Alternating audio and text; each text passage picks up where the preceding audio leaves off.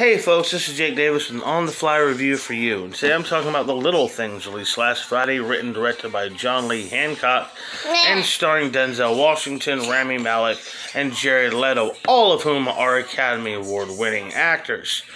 This movie is also part of HBO's, or Warner Brothers' new same day is release streaming thing they got going on that they debuted with Wonder Woman, that they're going to keep up apparently with like Kong vs. Godzilla and Mortal Kombat and shit like that going forward over the spring and the summer. The whole setup here is Denzel Washington is a veteran sheriff coming to LA basically just to pick up some evidence, and kind of gets caught up in the investigation of a serial killer that mirrors a case he was on years earlier. The movie also takes place in the early 1990s. I really thought Denzel was very, very good in this. Jared Leto, even though it's about an hour into the movie before we finally see him, he's really, really unsettling as the villain. Malek, I don't know. He's just not... I liked Bohemian Rhapsody, I really did, but yes, I agree with the criticisms. Basically just a VH1 biopic, the kind of ones you got in the 90s. I mean, literally, for like, the Jackson 5 biopic. It's kind of like that movie. But it's I still enjoyed it. It's Queen. What do you want? But I don't know. I just don't think he's gonna be a movie star.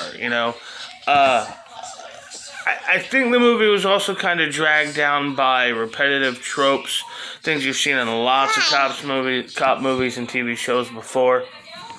I mean, lots of them. And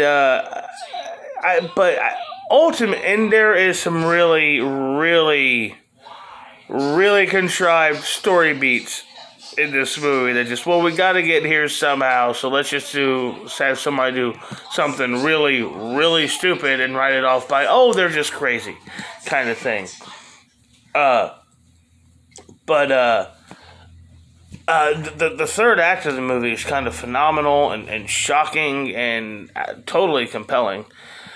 So I'm going to give the film 3.5 stars. I would give it 4, because if it was for a stronger movie star in the Baxter character, the other detective, the supporting detective role. But yeah, I do think this movie is worth checking out and worth seeing, and might eventually take its place in the dark, gritty, modern noirish thrillers. Like I said, it has a lot of tropes, a lot of things I've seen in lots of shows. I mean, I was even literally reminded of Beverly Hills Cop. That's kind of how much this movie feels unintentionally reference heavy. But yeah, I still enjoyed it. Also, I really did like the use of the setting, the early 90s, such as the internet was virtually, in its first year at that time, if even that old. And, the cops, their files, their research, their database was that, files. And I also like this kind of melancholy use of music. Like there's a car chase scene, and people are listening to the B-52s. There's a scene where they're pulling up to they found another body, and the song on the radio is like the Supremes or something. It was I enjoyed the style, enjoyed the movie while it's on, even though ultimately its fault was its script.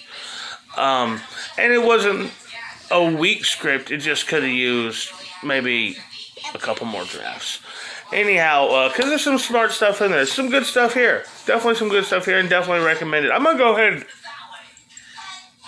and give it the 4 stars, because I might not have too many more theatrical movies to have an opportunity to give positive reviews to. Anyhow, I hope you all enjoyed this video. Please like, share, comment, and subscribe. I'm Jake Davis, and I'll catch you on the fly. This naked baby photobombing me.